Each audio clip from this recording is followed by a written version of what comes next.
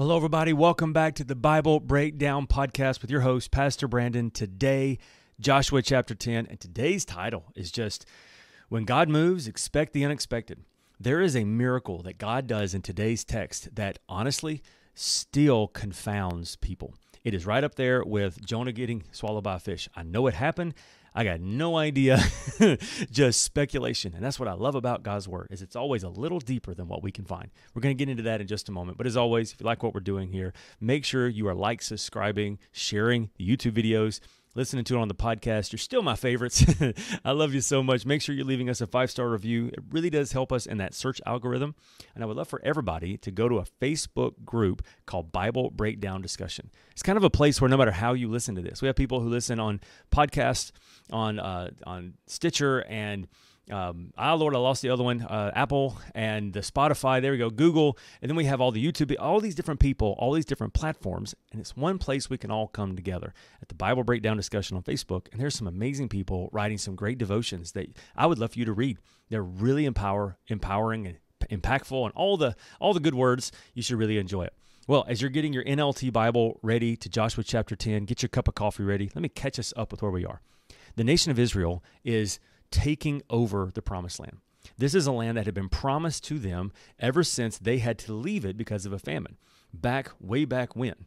And eventually they end up in Egyptian slavery. They get out of Egyptian slavery. They're supposed to take it over, but they end up in a wilderness for 40 years. Now it's time for conquest. And you can look back in Joshua chapter 1 in the podcast we did on how we can see that this is a righteous and just holy war where they're taking back the land from these belligerent nations who are not willing to understand, you just been renting. It's time for you to leave, and this is ours.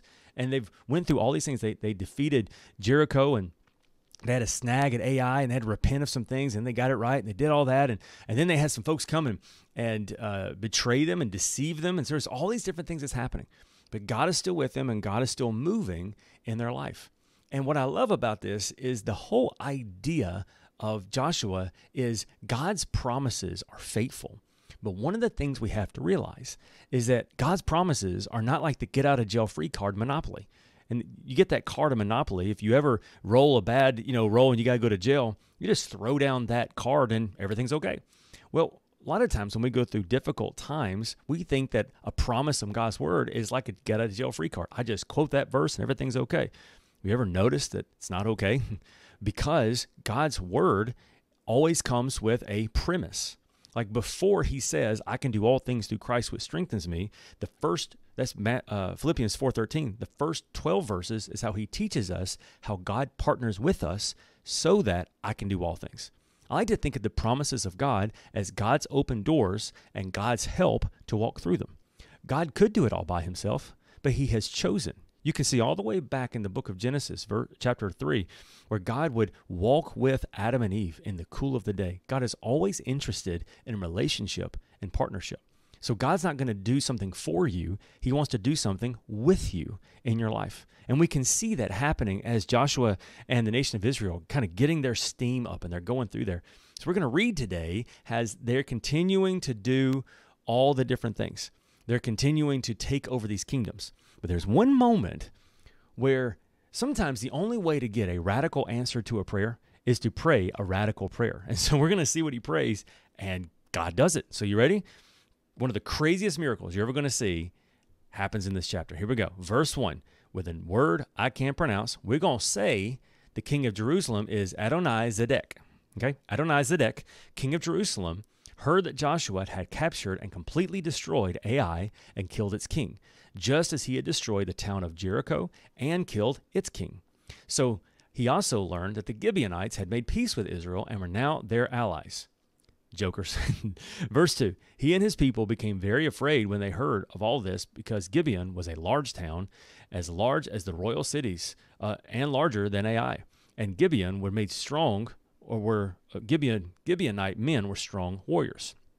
So by the way, remember that at this point, Jerusalem is not part of Israel. Okay, they are enemies at this point, the people who live there. So King Adonai-Zedek of Jerusalem sent messengers to several other kings, Horam of Hebron, Piram of Jarmuth, Jephthi of Lachish, Debir of Eglon, "Come and help me destroy Gibeon," he urged, "for they have made peace with Joshua and the people of Israel." So these 5 Amorite kings combined their armies for a unified attack. They moved all their troops into place and attacked Gibeon. The men of Gibeon quickly sent messengers to Joshua at his camp in Gilgal. "Don't abandon your servants now," they pleaded. "Come at once, save us, help us, for all the Amorite kings who live in the hill country have joined forces to attack us." You know, that had to be, by the way, a little bit frustrating for Joshua, because these jokers aren't supposed to be their friends anyway. These are the ones that had deceived them, and now they need help. So here we go. Joshua in verse 7. "So Joshua and all of his men, including his best warriors, left Gilgal and set out for Gibeon. 'Do not be afraid of them,' the Lord said to Joshua, 'for I have given you victory over them. Not a single one of them will be able to stand up to you.' Joshua traveled all night from Gilgal and took the Amorite armies by surprise. The Lord threw them into a panic, and the Israelites slaughtered great numbers of them at Gibeon.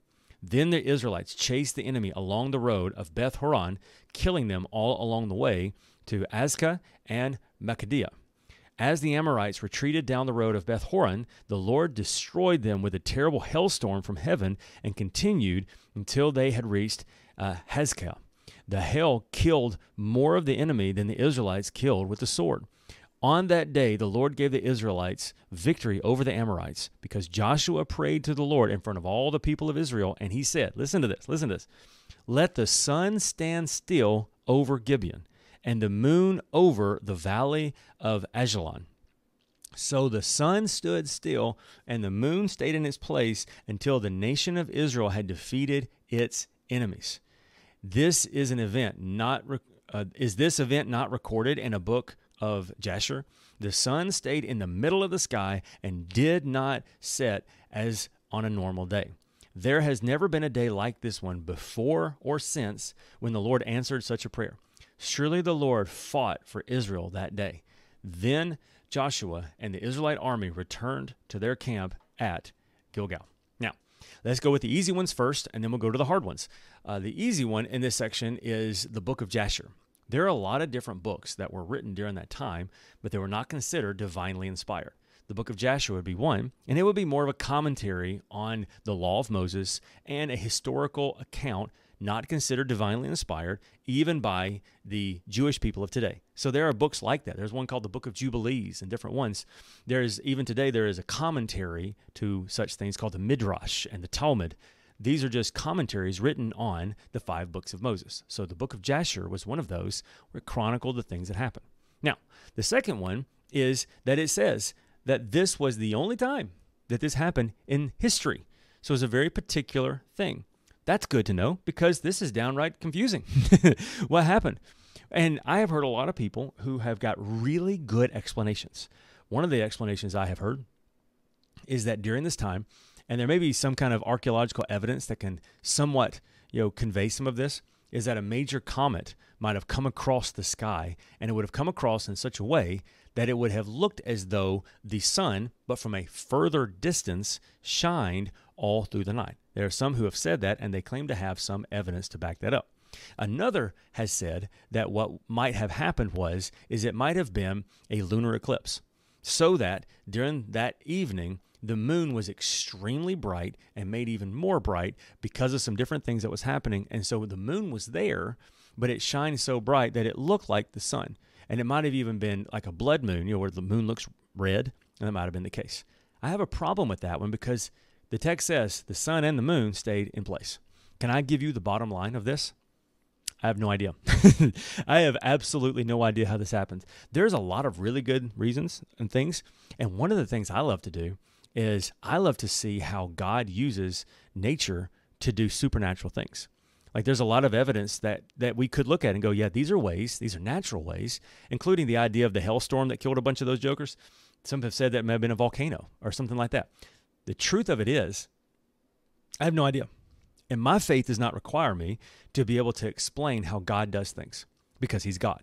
My faith doesn't require how people do things because they're people. But God can do whatever he wants to do. And apparently, one time in history, he decided that he was going to give the nation of Israel some more time. So what you got to love is you have to love the raw faith of Joshua. Imagine you needed something, and you say, well, God, if you don't mind, could you give me a raise? Could you help me with my kids? Could you do this? When's the last time you said, God, see that sun? Ever since the dawn of creation, you've had that thing spinning in a certain way. You've had the earth spinning in a certain way. Could you stop all of that for a day?